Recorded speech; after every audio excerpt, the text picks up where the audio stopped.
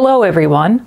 Welcome to the Women in Agriculture series presented by NL Young Farmers and Agriculture in the Classroom NL. Today we will be heading to Deer Lake on the province's west coast. We will be speaking with Pauline Duivenvoorden, co-owner of Barn Fine Eggs and Headline Holsteins. Let's go! My name is Pauline Duivenvoorden. I'm co-owner with my husband Phil McLean of Barn Fine Eggs and Headline Holsteins. So that's an egg farm and a dairy farm. The eggs are in Deer Lake and the dairy farm is in Little Rapids. My role on the farm is largely now administrative. I work on both farms in a veterinary capacity on occasion, and I do the human resources part of things and all the accounting work, and walkthroughs and just making sure that the details are covered on both farms. I came to Newfoundland in 1986 following graduation from the Ontario Veterinary College in Guelph, Ontario. I was hired as large animal veterinarian for Western Newfoundland, which meant from Port aux Basques to St. Anthony.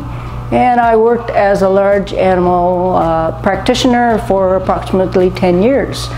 1989 we bought our first cows and started dairy farming, and in 2017 we got chickens. And so it's been a long evolution of being in agriculture in the province. I've been in the agriculture industry really since when I was a child, because I grew up on a dairy farm in New Brunswick, and I've seen significant change in how farms have become more efficient, more productive, and utilized increasing levels of technology over the years to make progress. That's happened on the dairy side that I'm very familiar with, when we were working with bucket milkers and the haying was done with an awful lot of manual labor, to today's operations that have robotic milking systems, lots of on-farm software, automatic feeding systems. On the egg side, it's been more recent since I've been in the industry, but we have significant levels of technology employed here. Alarm systems that tell us about temperature issues in the cooler or in the barn, if there are issues related to water for the birds. And so even the egg gathering system is on a belt and conveyor system, and each step has improved over the number of years. One of the largest improvements in technology has been the ability to gather information in a real-time manner. And as a result, we have apps on our phone, one for the dairy and one for the layers, to alert us to issues that are either on farm, but also to gather information from on the dairy side, from each individual cow related to reproductive status, production, health, and we can all access from our smartphones. On the layer side, if the power goes out, we know immediately, and we will also know immediately within 30 seconds that our generator has kicked into action so that the birds are safe. So our smartphone and the data that it provides us gives us a level of detail that we wouldn't even have contemplated a number of years ago. Our birds are housed in what's called an enriched housing system. It's fairly new to the industry, and the entire industry is heading in that direction over the coming decade. When we built the barn, we put the birds in large compartments, and I call them condominiums, just like apartment buildings in Toronto. So they have a living room area, they have a bedroom area, which is where the eggs are laid. They have free access to feed and water 24 hours a day. They have an area where there's a scratch area, so that's the entertainment playground area. And the birds have sufficient space so that they can all find their own spot, but they can also socially congregate. The birds are in groups of about 78, and they stay in that group for the entire time, so they know their mates and they get along well.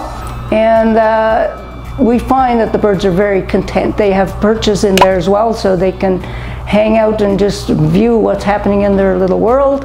And yeah, we've been really satisfied with how this housing system has been good for us and especially good for the birds. Every compartment has a nest area, and 90% of the eggs are laid here. And once the eggs are laid, they roll out onto the egg belt, and from the egg belt they travel all the way forward to the orange area, which is the egg elevator.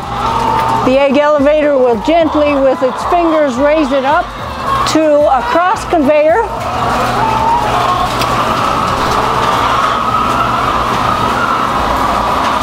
And as they go on this cross conveyor, they are carried toward the packing area.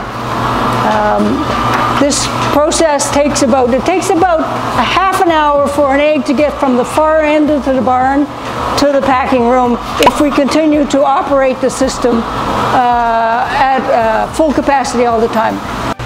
So once the eggs come off the belts that we saw in the barn, and they go on the egg elevator, the orange part where the eggs are raised, up to a cross conveyor. And then they come from the barn down this conveyor, collected every morning, and from the egg conveyor they get packaged onto trays. Each tray is 30 eggs each, and there are 6 trays in a box, what we call a box. And from trays, once they're in 6, they go onto a pallet.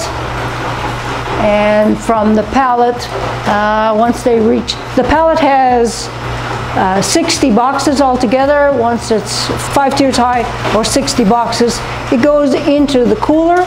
The cooler is set at between 8 and 13 degrees, and the pallet is labeled according to the day that it was completed. And from here, every Monday afternoon, the egg truck belonging to Newfoundland Eggs Inc. Comes and collects all the eggs that have been gathered from that previous 7 days. And from there they go directly to Roach's line, where they are washed, candled, graded, and packaged, and end up in stores for consumers. Agriculture is a very diverse industry. There's tremendous opportunity. There are levels within the industry that range from whether it's plant production or animal production on the livestock side. There's research areas, there's food production, food processing facilities. There are very interesting jobs within government that are helpful in assisting primary producers or farmers to achieve what they're trying to achieve. So the opportunities are endless, and utilizing all the resources around you related to gathering information, gaining experience over time will really help solidify a passion for agriculture. And I recommend it for many people who have even the slightest interest to explore those opportunities and see if it's a fit for you. It definitely was a fit for me. Food production is a really noble occupation. Recognizing it's not only making food for myself or a way of life, it also is a business, but it's an important business in providing food for the community, for the region, for the province. And ultimately that has been a great influence on my thinking as to the purpose of agriculture in our country, domestically and globally too, and how important that is in terms of how we do that in a responsible, sustainable, economically viable way. It's influenced my thinking in all those aspects. Of course, in every industry there are barriers, and I think for women the barrier in agriculture is their own self-confidence. Traditionally, farmers at the primary production level and through the vertical chain as well have been largely men, but that's rapidly changing, and their opportunities are many. And I think as women, sometimes a level of confidence is what's required to get the ball rolling. In order to get that confidence, you just find like-minded people, find women who are role models, gain experiences through those, have conversations, and take advantage of every opportunity you can to move your thought process forward in terms of trying to make inroads in the agricultural sectors. The opportunities are many, and sometimes we're our own biggest barrier. Make the step forward, be brave, and forge ahead.